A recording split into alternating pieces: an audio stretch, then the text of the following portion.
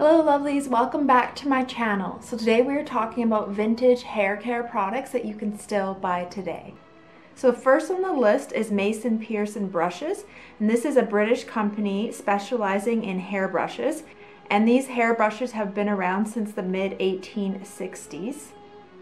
In 1885, Mason Pearson invented the rubber cushion hairbrush, which became the company's primary product and is still on sale today, and little has changed from the original design. There's also the junior model, which has a mix of boar and nylon bristles, and this is technically the Ferrari of hairbrushes.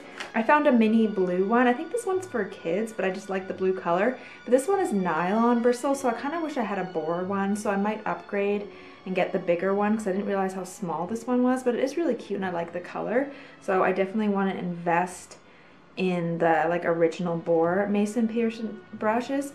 But I mean, I have a feeling once you buy one, you'll basically have it for the rest of your life because they're really good quality. Next on the list is Prell, and this is a shampoo brand, and it was introduced by Procter Gamble in 1947. The original formula was a clear green concentrate packaged in a tube. In 1955, Prell was marketed for women who want their hair to have that radiant and alive look to it. And I happened to find a vintage Prell bottle. I believe this one is probably from the 50s or 60s. There's no date on it. It does have the ingredients that might indicate the age, but the bottle definitely looks very retro. I'm gonna open it up and see. Definitely smells like strong shampoo. I'm kind of curious to try it. And then I found the newer versions online as well. They still have that really bright green color. I noticed the scent is very similar to the vintage one, so I found that kind of interesting. Next on the list is Queen Hygiene Hair Cholesterol, and this has been around since 1930, and it is a US owned company.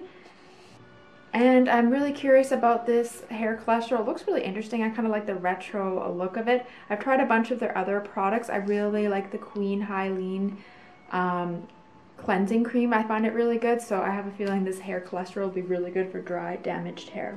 Next on the list is a men's hair product. This is Vitalis Hair Tonic, and this has been around since the 1940s. And men used to style their hair and give it that shiny look, which was very popular even in the 50s and 60s, especially when Elvis became popular. Next on the list is Vitapoint, and this is a leave-in hair conditioner, and this one has been around since 1953, and you basically put it on your hair on the ends, and you leave it in overnight or after you wash your hair, and it kind of gives your hair a nice soft look. And I found some vintage ads too, and I just love the way the vintage ads look.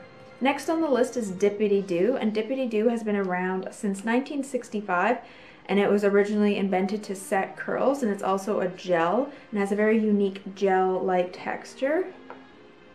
And as you can see inside, it still has that really pink gel look to it. I'm curious to wonder if this is still the original formula. And then it became popular for young men, but I love the vintage ads of Dippity Doo.